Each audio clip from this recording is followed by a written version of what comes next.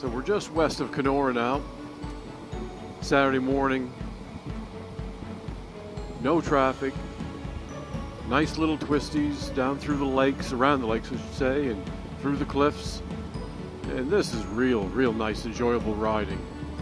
Almost nobody around, just Ted and I out. Nice scenery. You know, you can let your eyes drift a little bit if the bike moves around. No big panic. Lots of stuff to see. It's early Saturday morning, so it's easy on the bikes. It's cool.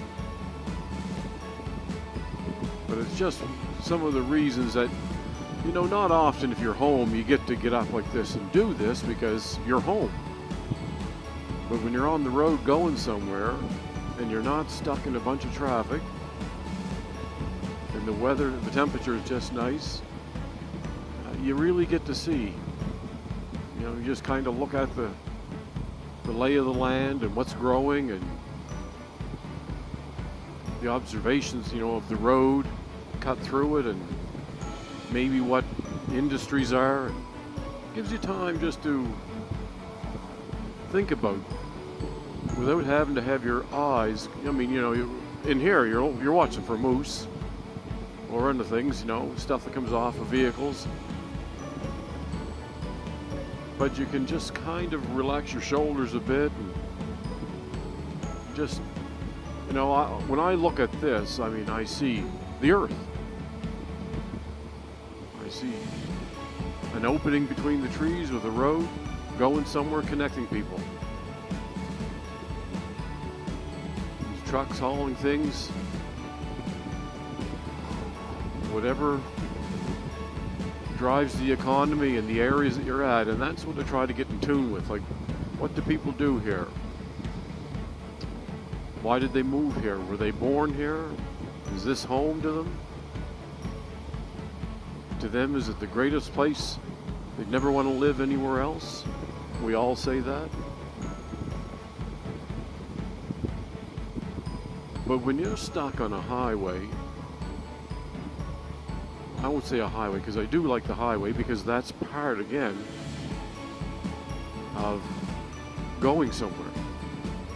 But to come off of the highways and to get caught up in too much traffic where your mind can't get past your windshield, you know, with the sensation of the brake lever and the clutch, trying to watch out what everybody else is doing, the cars.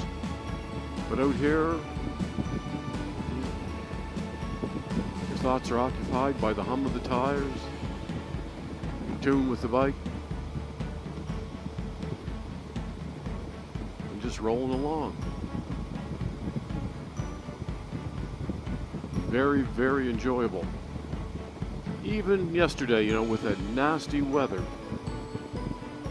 And each time, it takes you up a notch. You know, you fill your experience bank, and with these powerful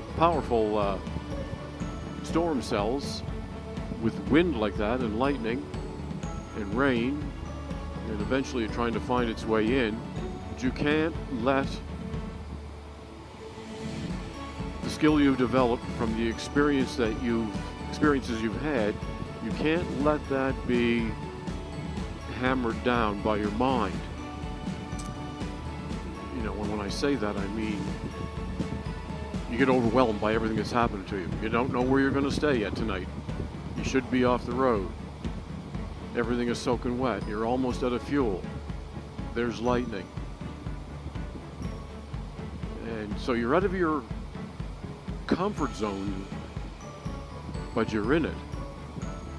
If you just kind of push that mind thing away, it's like rigging up in a parachute and all your gear and strapping stuff to you, and it's nighttime and you don't know what's on the ground, and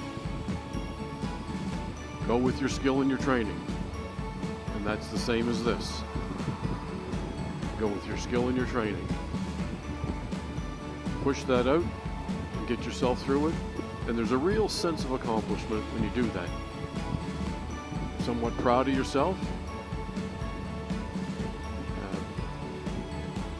you know you've made the right equipment selections, great bike, great setup, and you know you can do it. And anything that has adventure in it, there's going to be some risk. But there's a reward for risk. And that's why we do it. Because it makes you feel good. Said it many years ago. Some people stay home and bake cookies. Some people ride in the rain.